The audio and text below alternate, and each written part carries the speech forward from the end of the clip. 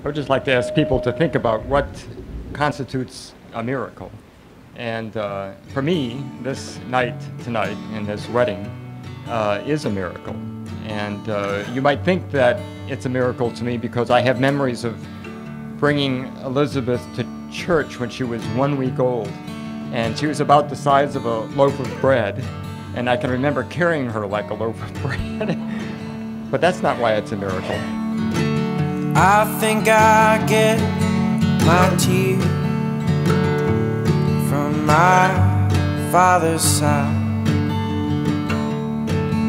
And you might think it's because when Elizabeth was growing up in her teen years and her college years, she never went through a boy-crazy stage. She liked to read, she liked her pets, but she wasn't pursuing men.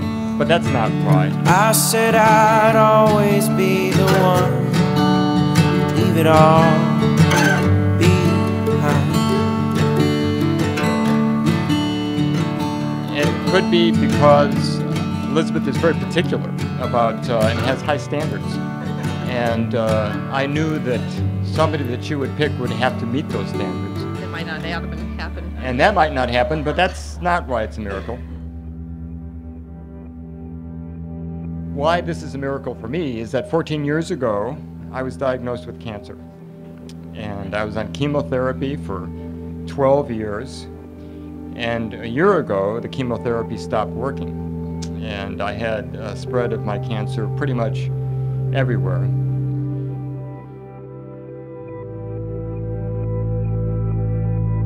And the beginning of this year, I was started on a new medication that has only been out for 2 years.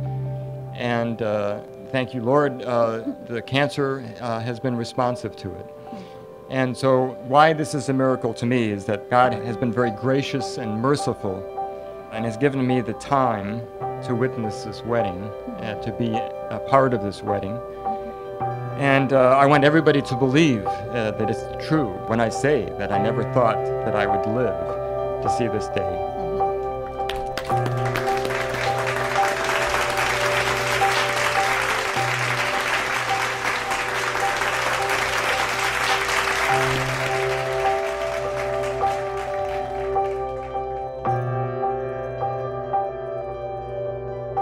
Dear Bryce, I am so excited to marry you today. Professing my love and committing to sharing life with you is the greatest thing I've ever had the opportunity to do. I love you and will spend the rest of my life loving you.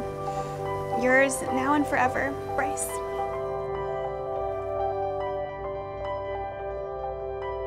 A year from now, when you, Sophie, and I are hanging out at home, I will remember this day as the best day of my life.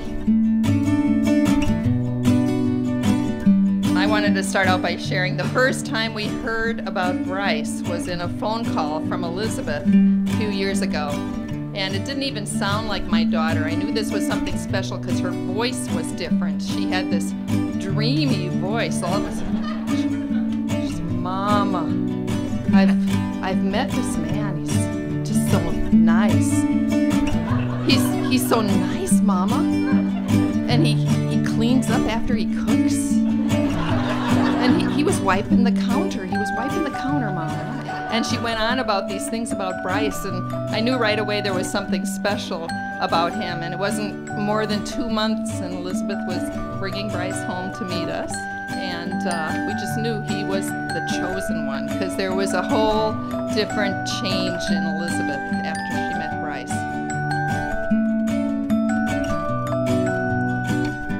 She came to visit one pretty day in summertime, held my hand and kissed me in the baggage line. We were together in the heat, small adventure close to home.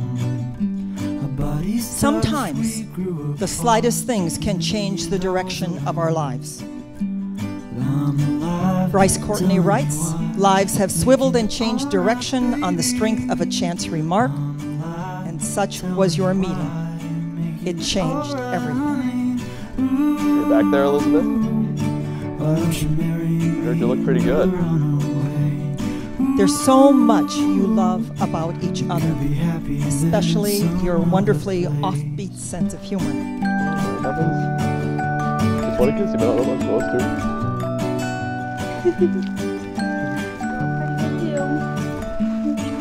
to. Bryce, you're drawn to Elizabeth's capacity for compassion and her sensitivity to others. As a partner, she's a great listener, she's genuinely caring.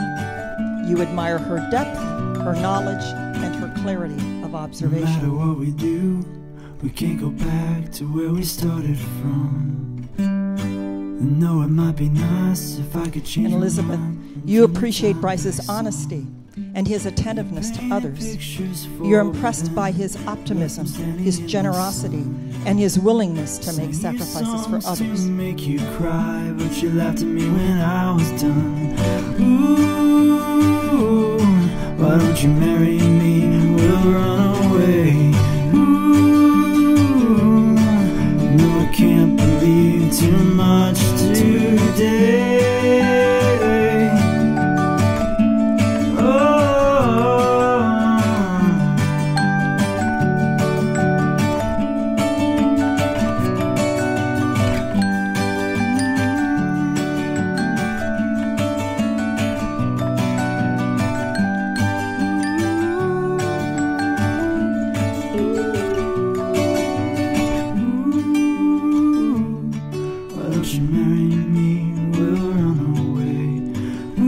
We are gathered here in the presence of God's love to unite Elizabeth and Bryce in marriage. So when I started trying to think about what I was going to say today, I started thinking about all the memories that we had, and just thought after thought, and the conclusion was, man, I was an asshole, my whole life.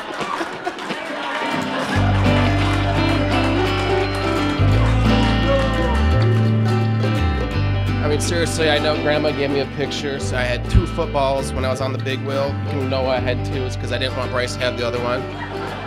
I think I stole all the Lincoln Logs. I think I put you in the toy box, probably sat on top of it a couple times. But yeah, the reason I bring this all up, Elizabeth, is because I know it doesn't matter how mean you are to him. Take him down in the basement, put him in a can opener, a guillotine. I know he's still going to treat you really well, and he's going to be a loving husband. And as our officiant this afternoon said, he's willing to do anything for anybody.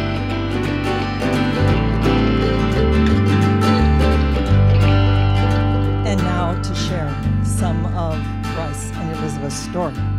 She had to do a ride-along at the fire department for her emergency medicine program, and I was working that day. He was one of the first firefighters that I met. He was the cute young one, the rookie. And the whole day, everybody was teasing him about how he should ask me out, and he was really embarrassed. She was about to leave. Well, actually, I thought she had left, and everybody in the station started giving me, oh, you're gonna talk to her and all this stuff, and then she was standing at the back of the room, so that was a little awkward. So I went in the hallway, and I said, so I don't know if you heard what they were talking about. And she said, no, and I said, well, you want to get some coffee sometime or something? And she said yes. She told me that she was probably gonna give me her number even if I didn't ask. The next day, Bryce, you called Elizabeth for a date.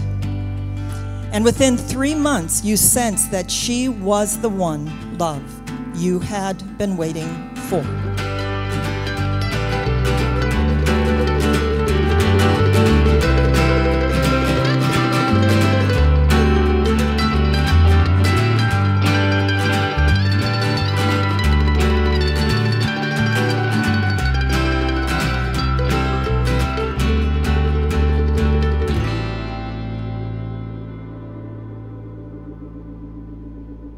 Don't go too far. We have a little surprise.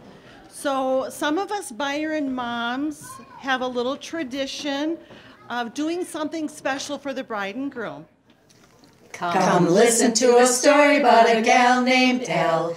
Grew up in the mountains and did very well. Came to Minnesota to pursue her med career. So we are lucky she landed here. Come listen to a story about a man named Bryce. Has lots of friends 'cause he's so nice. Then one day while working with the crew, In through the door came Elle, so true. Well, the next thing you know, the guys are swarming round. Bryce stepped up, said, "Time for a ride along." So they loaded up the truck for the next emergency to rescue a cat from a tree. Fires, that is, sirens, big trucks. At the end of the day, Bryce was feeling smitten. Good he had a pen so her number could be written. The courtship began and love was meant to be. She found the ring under a tree. Well, now it's time to say congrats to Bryce and Elizabeth. You sure look cute and full of happiness. They would like to thank you folks for kindly dropping in, as they no longer live in sin.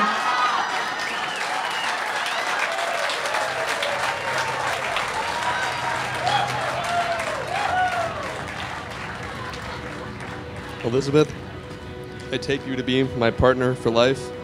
I promise above all else to live in truth with you and to communicate fully and fearlessly.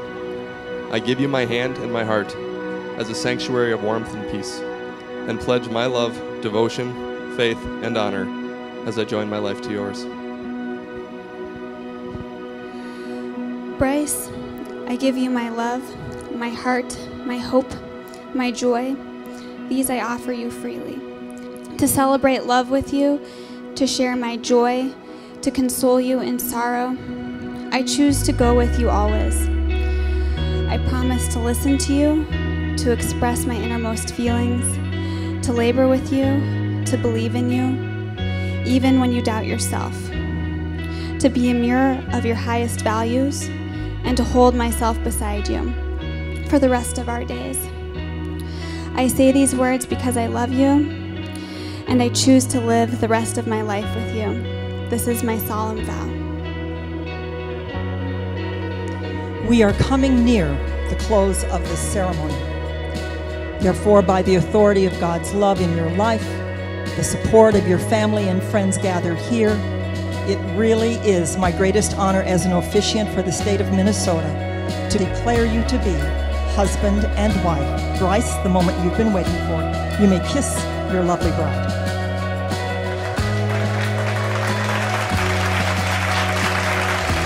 It is my honor to be the first to introduce you to Mr. and Mrs. Bryce and Elizabeth Fogelson. Please join me in wishing them a long and happy life together.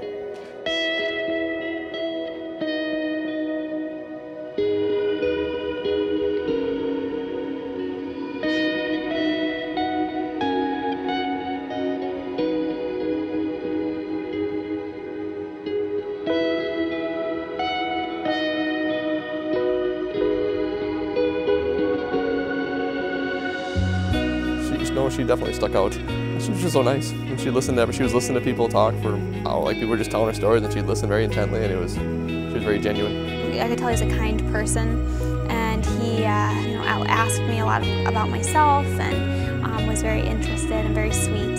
She's so sweet to everybody. It's awesome. I aspire to be more like her.